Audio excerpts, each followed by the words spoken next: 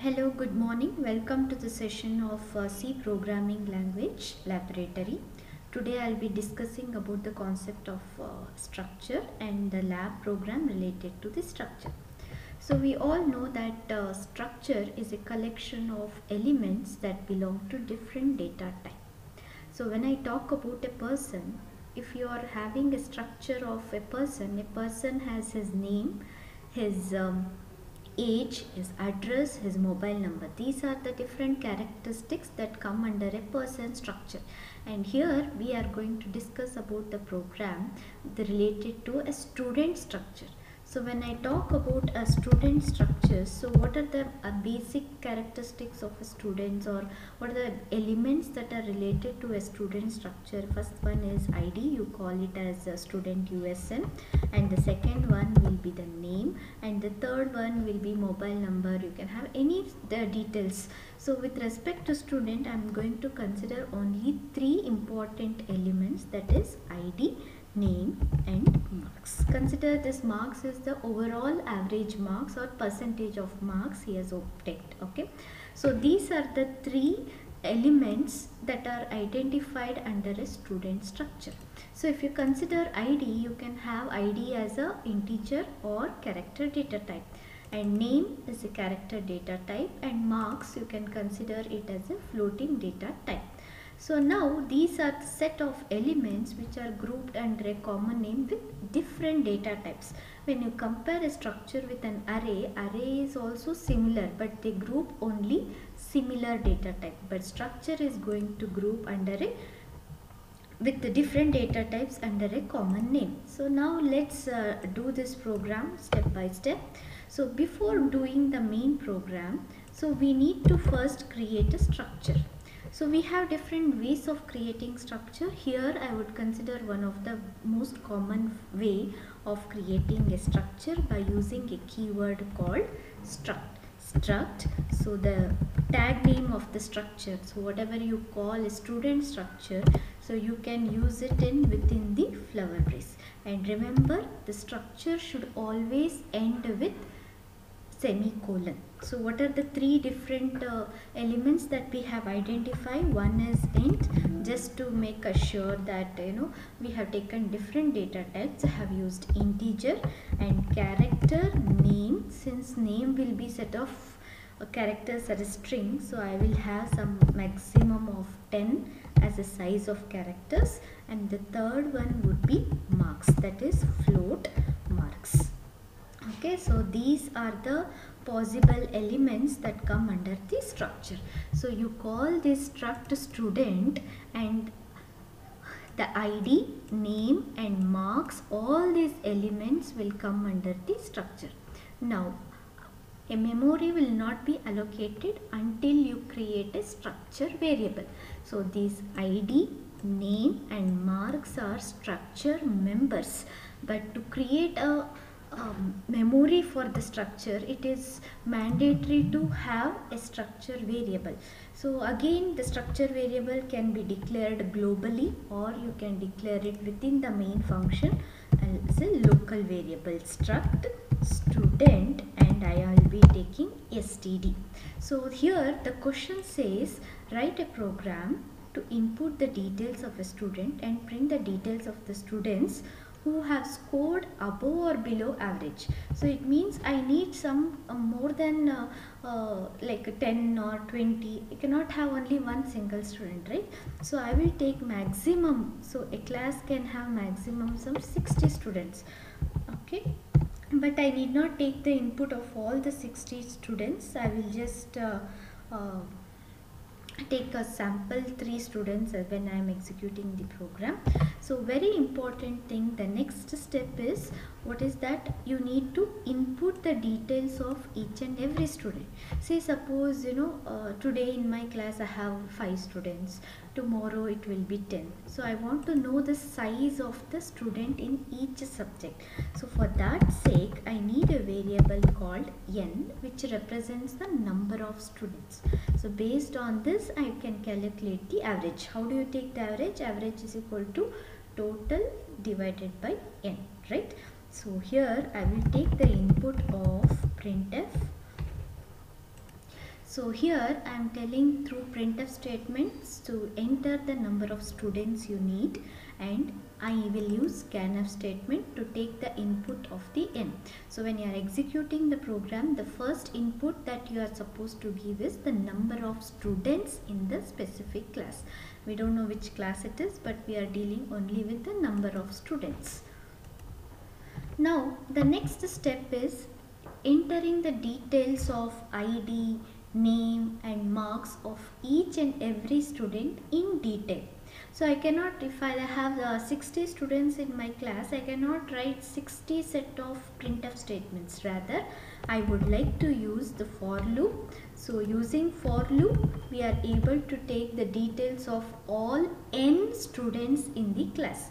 So for I is equal to n. See here, I have not declared n, right? For I is equal to 0, right? From 0 I will be starting, or 1 you can start. We have not declared I, so I will be declaring it. So for I is equal to 0, I is less than n. Okay, I plus plus. If you are taking it from I is equal to 1, then you are supposed to use I less than or equal to n. Remember that whenever you are using array, the index either will start from 0 to less than n or 1 to equal to n. Okay, so now I will have to take the input for every student. So what is that? I am going to write printf. So the first detail he is supposed to enter is enter the ID of the student. So better use /n in each and every statement. The next statement says scanf now. I cannot directly access %d, ID. So what is ID? ID is nothing but a member of a structure. So if I want to access the member of a structure, it can be possible only through student structure variable. So how do I use it? std of ID. So now again std dot ID. So remember, since we are taking the details of each and every student and I am using for loop here, so here you are supposed to use the first student. It means std of I, 0th student, first student, second student, third student. So how do you access the members of a structure? By using dot operator you are going to do it. And similarly you need to take the input for all the other members. Now since scanf statement is taking the input, you are supposed to specify the address operator, and you all know whenever you take the input, that will be stored in that specific address.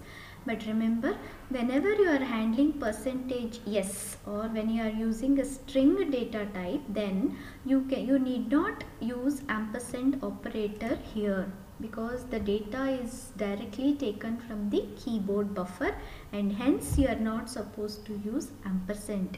But here I am again using marks, which is a floating data type. I am supposed to use %f ampersand the student of marks. So now how many times the loop will be iterated? It will iterate based on the n size, that is number of students, the input we have given. Okay. So now we have done only half of the program. So what is that? The next part of the program says you need to print the details of the students. It's not all the students, only those students who have scored above and below average separately. So how do you generally calculate the average of the marks? So you need to sum up. Sum is equal to, just say for example you have 1 plus 2 plus 3 plus 4. How do you do the summation and take the average? Sum is equal to sum plus, so which is that variable that we need to do the summation? We are going to do it for marks. So how do I access the marks? Student of I. So every student of I dot marks. So initially you need to initialize the sum value to 0, and every time you take the input of the marks, sum will be calculated automatically. Okay, so this has to be done within the for loop. So when I need to calculate the marks of every student and add it with the every student marks, then it is required for you to take the marks inside the loop. Okay, after conducting or after having the total summation, then at last you are going to find the average of the student. How do you calculate the average? Average is equal to sum slash n. Okay, so this we will be doing again by taking the separate for loop for I is equal to 0 to n. So what is the formula we are supposed to do? Sum is equal to sum plus student of I dot marks. So initially it is mandatory for you to see, we have not created the sum right now. Sum is equal to 0. If you do not initialize the sum value to 0, it will take some garbage value and add it with the sum. So once we calculate the total sum, come out of the for loop, and here how do you calculate the average? The average is calculated by total sum slash n. This is the common formula that we are going to use for average calculation, right? Now the next part of the program says to know how many of them have scored above average and how many of them have scored below average. In order to do this, I have again a very simple formula. Just by using the comparison operator, you will be able to check with each and every student. So again you are supposed to use for loop if the student of I dot marks is greater than average. So it means you are going to display the details of that particular student. So how do I print the details of it? So you need to open the flower brace because we have 3 set of the statements that is to be displayed. So here you can write if the condition is true, you are going to open here. You are going to write all the set of printf statements that can display ID, name and marks. Okay, so here we are going to display the details of the student who has scored above average. Okay, similarly we are going to display the set of details of the student. If you want, you can write again one more if statement, or you can just write else part here, or it's better we will use if statement if the same thing, the student details of the student who has scored below average. So for that sake we just need to change the symbol of less than. Whoever has scored below average, so those details will be printed. So when we run this program, please make sure you have opened the for loop. So within the for loop you are going to check the details of the students who have scored above average and details of a student who has scored below average. Clear? So when we run this program, we will see for compilation errors, syntactically any errors are there? Yes. Average. So we have not declared the few variables that we have used. You cannot declare average as a integer because you are dividing the sum by n. So the average will be in floating point. So we will say average, and any other variables we have left out? No. So we will run the program and see. Yes, no errors. Now enter the number of students. So I will give 3 as a number of students. So it will ask one by one enter the ID. So since we have given ID as integer, so 12. Next enter the name. So we have given ID only everywhere. So we will rerun the program. So when we run the program, we will again see the number of students we need 3. So when my first thing is it is going to ask for ID. So the next is name. So I will take just ABC as a name. And the third one would be marks. So I will give the marks as 85. Just like marks is nothing but the percentage. Next is I want to enter the second student detail. So I will take 13 as his USN or ID, you can call it. So the second person is John, and the name is John, and the marks he has scored would be 70. And the third ID that I will be giving is 14. So his name will be Mary,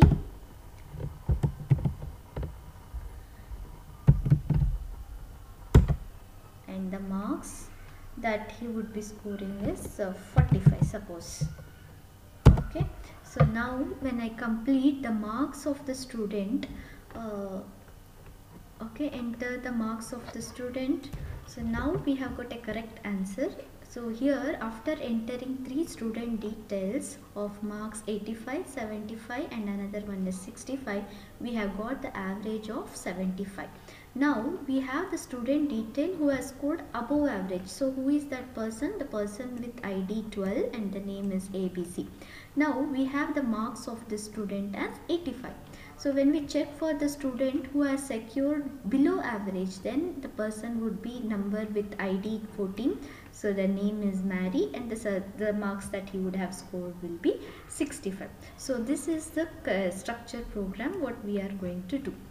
Again, I would like to repeat this program. So here we need to take the students n student details with ID, name and marks. After taking the input of all these three, so we need to calculate the summation of all the marks and find the average. So once we find the average, we need to check for each and every student who has scored above average and who has scored below average.